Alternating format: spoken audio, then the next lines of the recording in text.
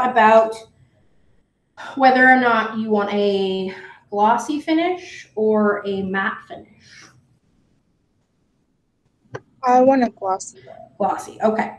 So I'm gonna send you the same offer. If you want, you can use a mason stain and a clear glaze, or you are welcome to, and same to you, Susanna, you're welcome to use the glazes I'm mixing for the class. However, they will not be as controlled as what you can do with the stain. So if you work with the stain, it's a little bit more like the color you see is the color you're gonna get. The thing about glazes is they're really beautiful, but like they can be very unpredictable. So sometimes that's a nice thing though. So when you get into color, if you use the white clay body, which will really play into those vibrant colors a little better, you won't have to do like a white base coat. And that could be a nice sort of like ease into it. If you use the B mix, or if you use, so do you know which clay body you're going to use?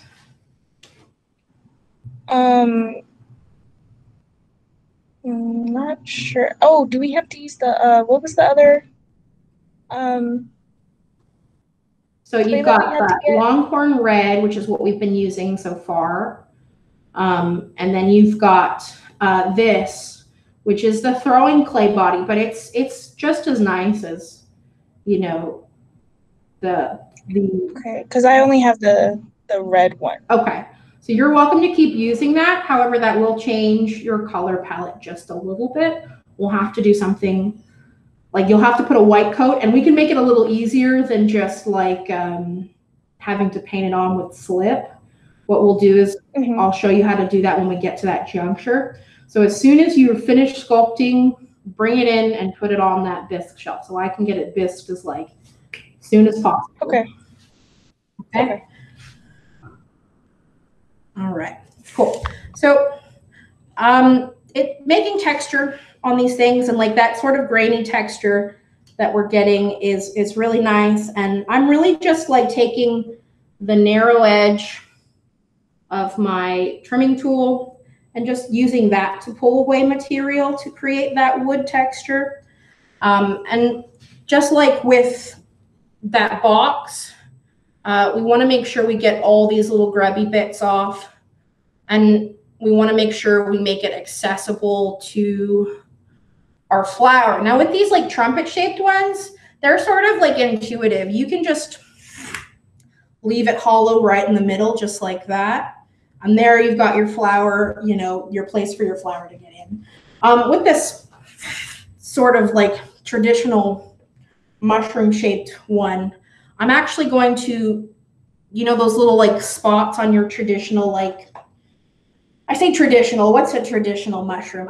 Your atypical mushroom, the one you see in like Mario, that's the one I'm thinking of. The one with the red cap and the white spots. Yes. That is not, wow, be careful with your tools. I just sliced myself. Learn from my mistakes. I get too comfortable and then, you know, I end up sad. I'm just going to use, so this is hollow up top. And basically all I did was create a little pinch pot and I flipped it over. And all I'm doing is poking a hole, and then using my fettling knife, I'm just like carving a hole on the side for like blossoms to sort of sit in, because it's hollow in the middle, just like the one next to it, but it's got this cap, and the cap is the aesthetic part. We want to make sure that that's there, but also we want to make sure it's a functional flower base.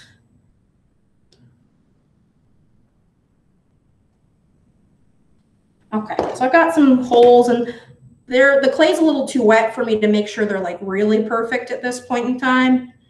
So I'm going to let that dry so that I can go back and clean them up later. But basically it sort of looks like this, and all the little flowers will sort of just sit on the edges here.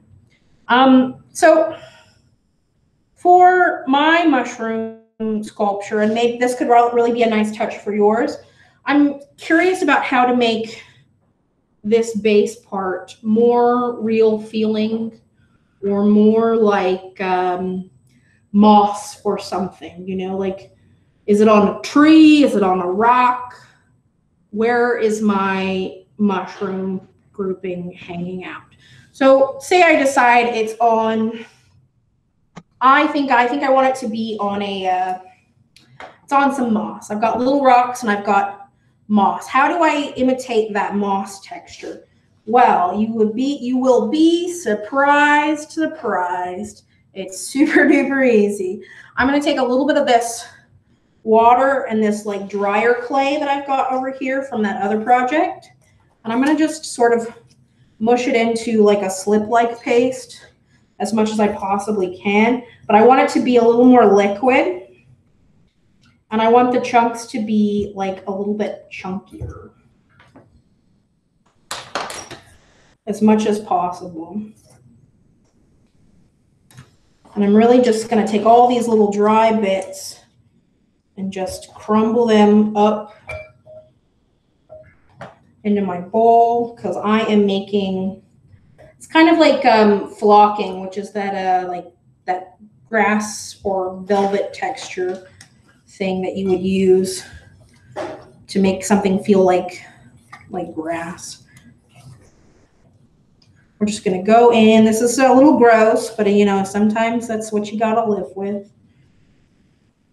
And the drier your little like bits are for this, the better your fake texture is going to be.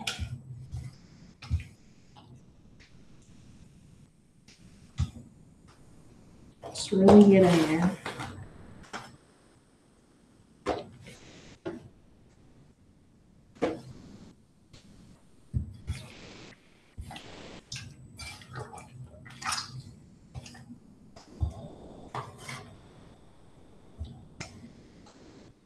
Okay, so it's kind of like a little bit gritty and chunky, and you can really like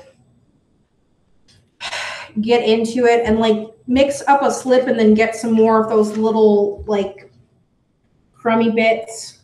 Like I'm gonna just sacrifice one of these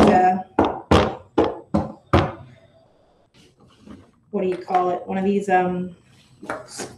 fortune cookies to the effort.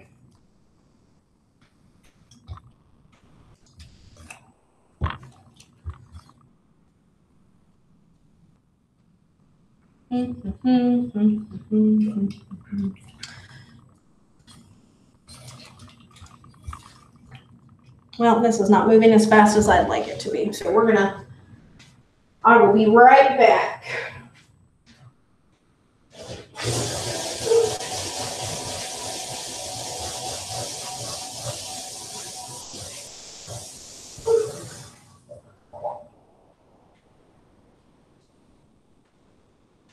Go grab mine.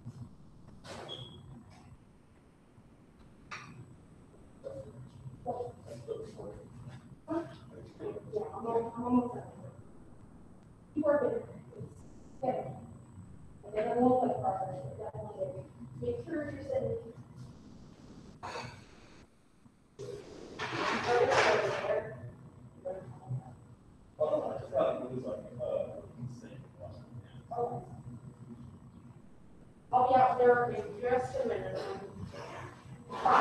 Still in the middle.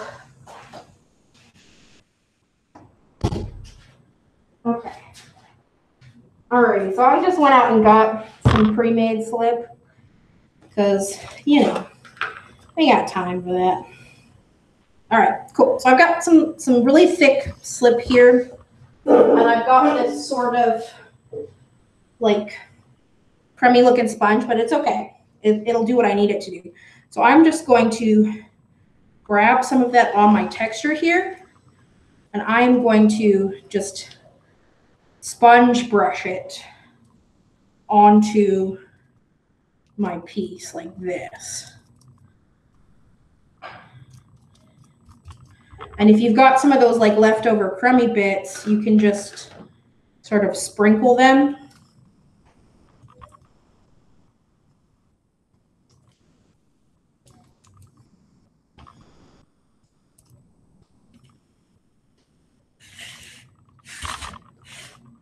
It's starting to look like that. You can just sort of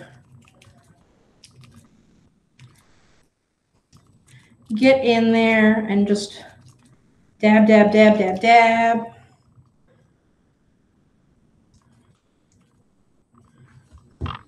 Keep going all around.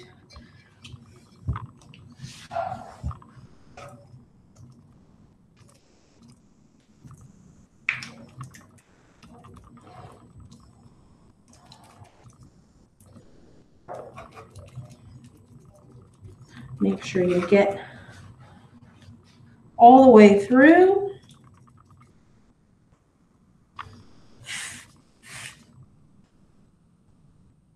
And don't be afraid to get just like a big fat glob of clay slip, because like the texture is what we're shooting for, you know, and sometimes the texture gets to be a little three-dimensional.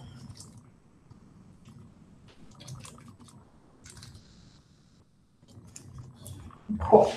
So we've got this, and if you've got some of those like drier bits, like I'm gonna sacrifice another fortune cookie to the cause.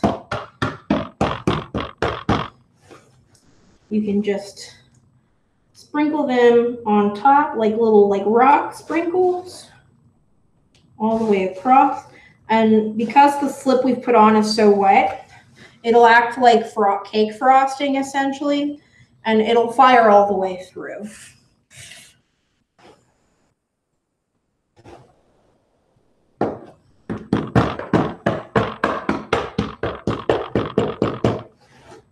So the order of operations for this is, you know, throw out a little slab, let it dry completely, crumble it up, sponge on some texture. Cool. And so at this point, I'm pretty happy with my mushrooms. Let me see if I can get y'all a better 360 view here.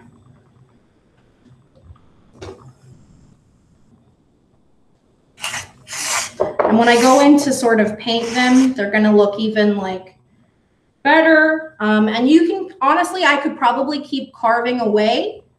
And if you're going to do gills, the same way that I did the stalks here is going to be really helpful for that. Like that's pretty much, I think, what you were going to do. But I would say play with it and do whatever, you know, visually appeals to you. But basically, I wanted this to sort of look like a mossy mushroom sort of situation. And I think even like looking at it, I could even cut through to this one, like cut it off and make the mushroom cap like a little lid and put like one of those little fake